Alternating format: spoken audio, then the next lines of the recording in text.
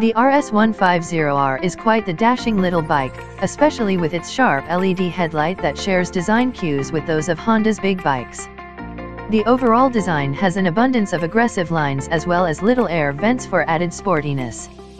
The blue-on-black color scheme on the unit we rode complements these edgy details, lending the RS150R a cool, yet subtle presence.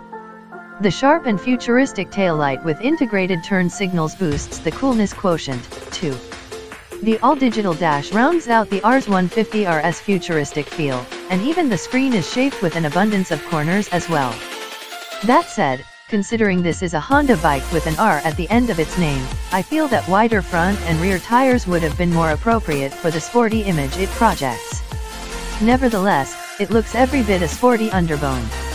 As with many bikes in the underbone class, the RS150R has quite a narrow seat, which provides for a beginner-friendly riding position that easily lets the rider's feet reach the ground.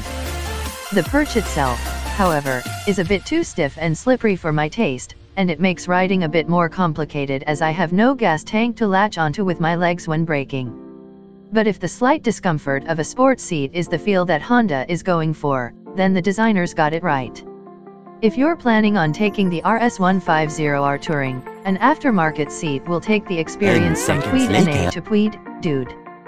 The RS150R is advertised as having MotoGP DNA, and the engine is where this shows.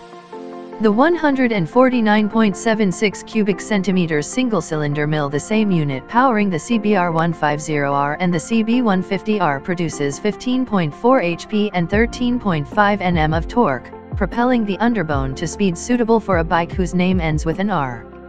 The lightweight chassis combined with the punchy engine results in a zippy machine that'll leave a smile on your face whenever you get the chance to crank the throttle open on a clear road.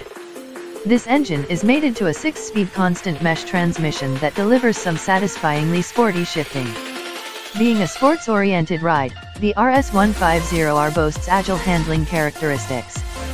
The bike is relatively lightweight at 111 kilograms dry. This low weight and the 70/90 front, 80/90 rear tires result in a two-wheeler that's quick and easy to turn in. Braking is handled by disc brakes measuring 296 mm in front and 190 mm in the rear.